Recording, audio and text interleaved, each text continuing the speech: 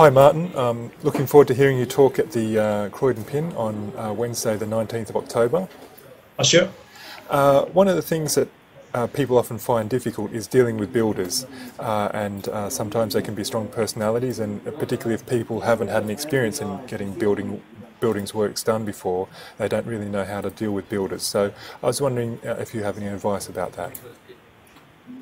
I think the most important thing is you've got to be able to get on with your builder.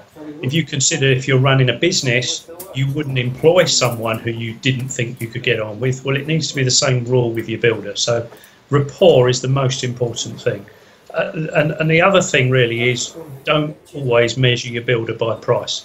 If you were going out to buy a television at the weekend, you wouldn't probably buy the cheapest television. You wouldn't normally buy the cheapest car. But for some reason in this country, we feel we have to buy the cheapest builder. And it's often the cheapest builder that hasn't understood the specification right, wants to cut corners, and actually you're going to end up being disappointed. So work on rapport, and don't be tempted to take the cheapest one. Work to negotiate a good price, but don't always be tempted to take the cheapest one. Yeah, I think that's great advice, and it's going to help you out in the long run. Definitely, yeah. Okay, great. I'll see you on Wednesday the 19th of October at the Croydon Pin. That'd be great. Thank you.